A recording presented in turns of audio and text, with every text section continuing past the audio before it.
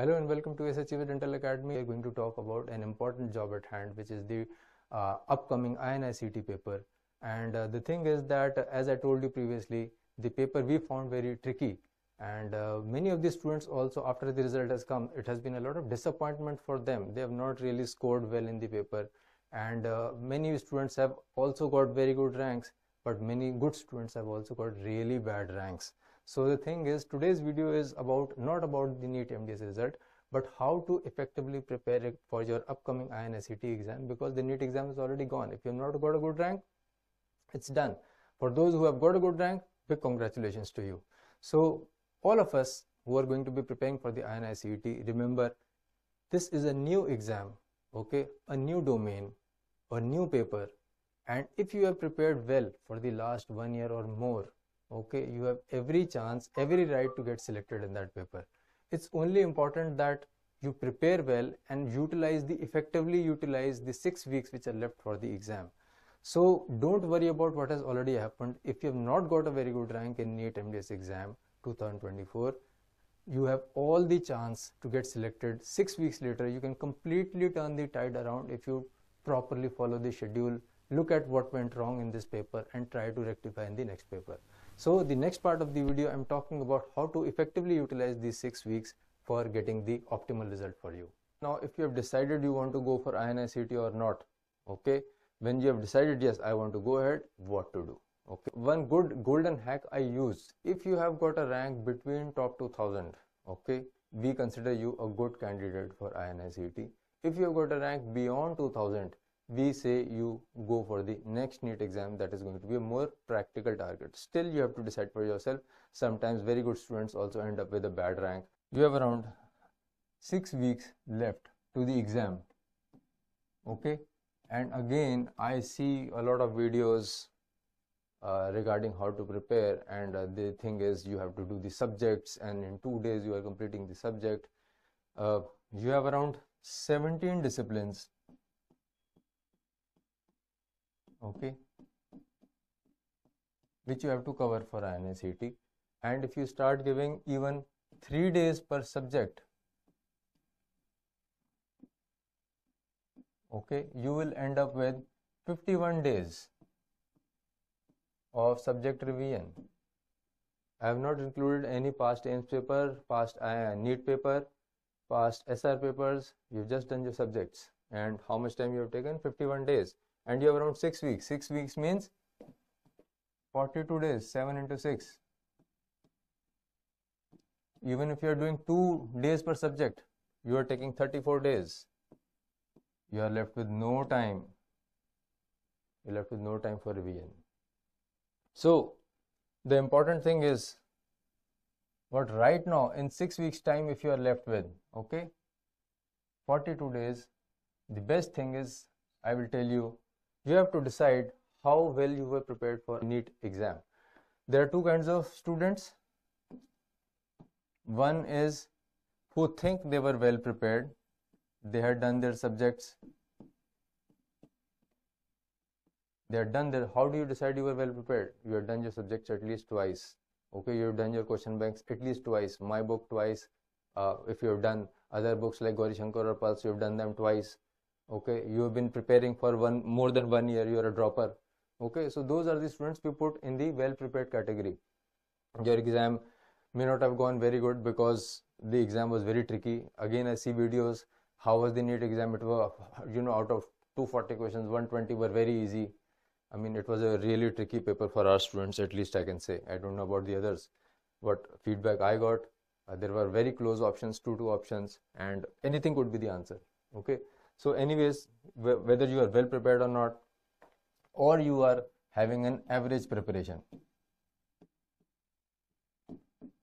means you are a first year preparing person, I mean fresh intern, 1 year into internship now, about internship board to get over or has gotten over in recent time, and you've done your question banks like Gauri Shankar or Pulse just once or half.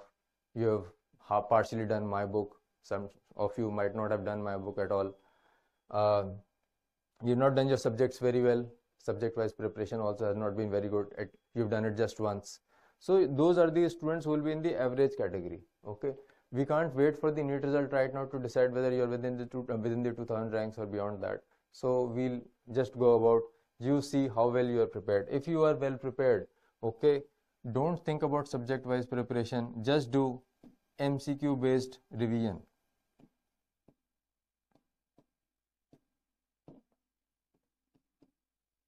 Okay, just do MCQ based revision. That is a very important thing to do. Okay, and if you are having an average preparation, you think you are not well prepared, you could not maybe in the NEET exam that you given, you could not answer confidently out of 240, even say 120 questions, 150 questions, you did not know anything about the rest of them, you could only do 100, 120 questions, then you will come into that category of average preparation.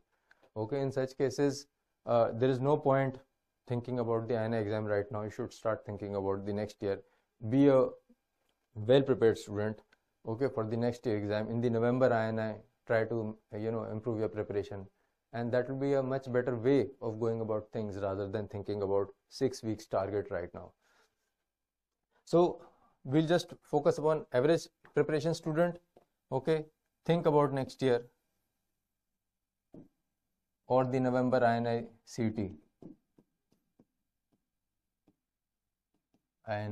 or next NEET.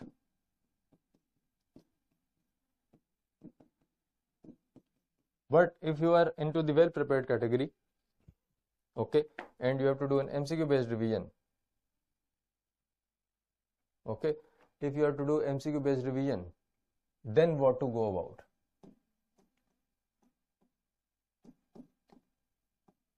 So you have certain things to do. You have to take care of your past MCQ, and you have to take care of the question banks. You want to revise your subjects just as a question based revision. You can go through your question bank once, whatever you do, my book you have done or you've done Pulse, whatever you want to do. For me, my suggestion is definitely in these 6 weeks time, you should do at least the last 5-6 till 2017 NEET papers with explanation again. That is very important for me. If you are doing a question bank, Gauri Shankar, Pulse or whatever, do selective questions which you could not answer previously, and that leads you that you can do the book much faster, you can complete your subjects much faster, and you are not spending too much time just doing a question bank from which questions are quite unlikely to come. Okay, so don't spend time on theory. Okay, do the questions which you have already bookmarked, which you found you could not do previously or you think you need revision with.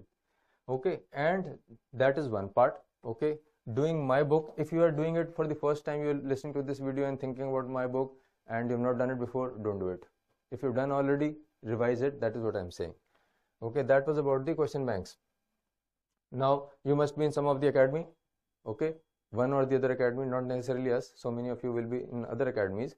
They must have given you some question papers or question banks. Again, you can't do the whole of the papers subject wise. You have to be selective and you have to do only the bookmarked questions, so that you are confident that you have completed the important questions from each of the subjects. As far as the past MCQs are concerned, okay, past MCQs are very important, because if you know, the last INICET paper was a 90%, more than 90% repeat from the previous INI questions and the AIMS questions. 2014 and 13 questions were asked in totality actually. So many questions came from those papers. The one who did not have mastery over the past repeats was simply out of the equation. Even otherwise, you see the INI papers, you have a fair amount of repeat questions from the previous SR papers, okay, from the previous AIMS or INI papers, okay, and you also get questions from the medical repeats.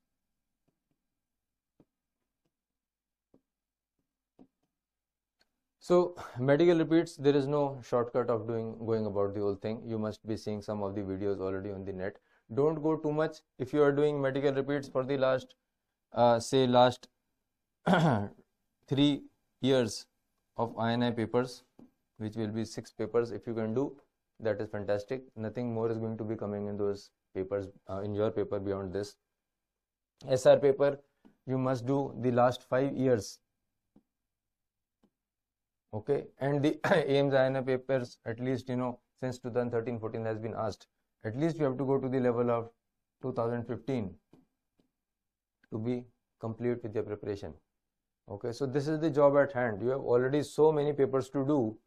I don't think you have time for subject wise revision. That is why I'm saying do MCQ based thing. Okay, you already have your question banks to cover, you already have your past MCQ papers to cover. There is no time to go back to subjects actually in the 6 weeks if you are a well prepared student already. If you are into average preparation, obviously you have to go back to subjects, but my suggestion will be, instead of going for short term targets, fill the form, give the exam, okay, but don't specifically prepare for it. For the average student, I'm saying. For the well prepared, definitely there is a good chance.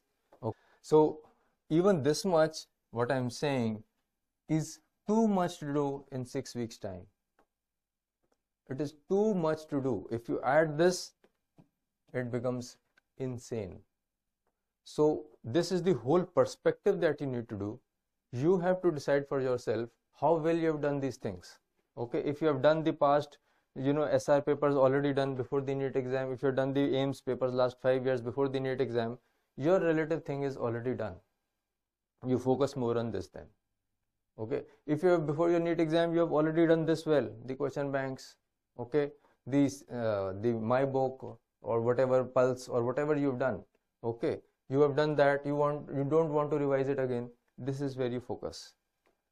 Okay, so you have to individualize. This is just a general broad perspective I'm giving from the perspective of thousands of students who will be preparing, okay, giving the exam. You have to individualize what applies to you. This is the scope of what you need to do.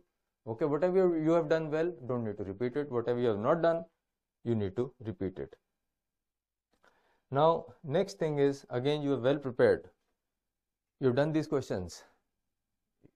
Sometimes you still feel, okay, मेरा ये subject थोड़ा ठीक नहीं है, मेरा ये subject थोड़ा ठीक नहीं है, I want to do those subjects all. Okay, so if you have to focus on subjects, are there subjects on which you really need to focus upon, or everything needs to be done, or there are, I'm seeing some plots and graphs given by many people. If this is how subjects have to be covered. Okay, according to me, it doesn't go like this. If you see last 5 INI papers, it is very obvious that all subjects have been asked, and the distribution in medical versus dental remains 35, approximately I'm saying 35% medical and 65% dental, which is what I gave for the NEET exam also. So those times when 90 questions used to come and everything used to be from dental is gone now. The medical questions are also going to come, and you get very simple medical questions and you get very difficult, like the path of superior gluteal nerve, okay, injury to the superior gluteal nerve, some ocular palsies, okay, optic chiasma related questions, the optic pathway related questions, okay, and the upper limb questions. Okay, you will get some very weird, awkward questions which are taken from the medical side, which year nobody knows. Okay, we can't do the last 10 years of the medical papers. So the point is where to focus upon. In dental, you will see the forensic odontology is less asked, not that not asked, it is less asked.